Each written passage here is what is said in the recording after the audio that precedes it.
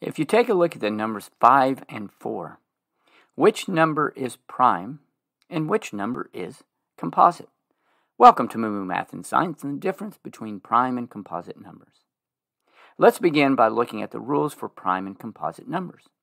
All whole numbers greater than 1 can be classified as either prime or composite numbers. Prime numbers only have two factors, 1 and itself. A composite number has other factors other than 1 and itself. So let's take a look at some examples. Let's look at 4 and 5. 4 is divisible by 1, and 4 is also divisible by 2. So 4 is a composite number.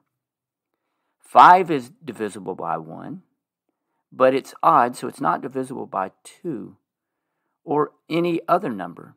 So 5 is a prime number. So let's look at a couple of numbers that are a little bit larger. Let's look at 30 and 31. 30 is divisible by 1. It's even, so this means that it's also divisible by 2. So you already know that it's a composite number, but it's also divisible by 3 and 5. So again, 30 is a composite number. 31 is divisible by 1.